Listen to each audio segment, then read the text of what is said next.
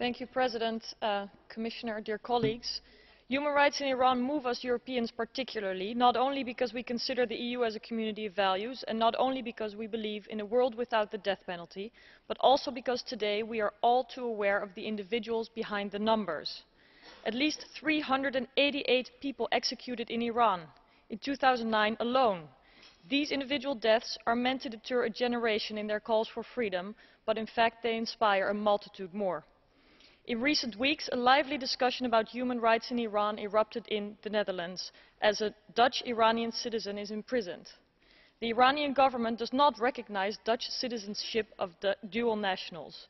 Therefore, Dutch diplomats have not been able to speak with her, and neither have her lawyers. The Dutch government engages with citizens in prisons all across the world, regardless of their cases. It is a constitutional obligation to provide for the well-being of its citizens. This issue matters to all member states and should be addressed EU-wide in relation to Iran, bringing human rights to our agenda more prominently. Today we are talking about people, women, individuals, whose lives, even if they are still alive, are effectively over. Zahra and Sakineh are no exception to the thousands of prisoners in Iran who are less known and who may feel as though their voices are not heard. The Iranian government should realize that it is not tough language, military technology or resilience in times of sanctions that will end the country's self-isolation or move it forward. Rather, the legitimacy derived from providing for the well-being of citizens earns respect and credibility in the international community.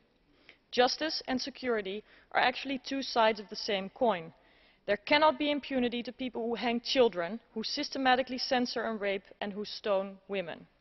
When addressing Iran, let's revive the human rights dialogue so that the EU sends a strong signal besides that of the euro, besides that of sanctions, and engages Iran on its most sensitive and our most fundamental point, human rights and fundamental freedoms, and ties consequences to their abuse. Thank you. Herzlichen Dank.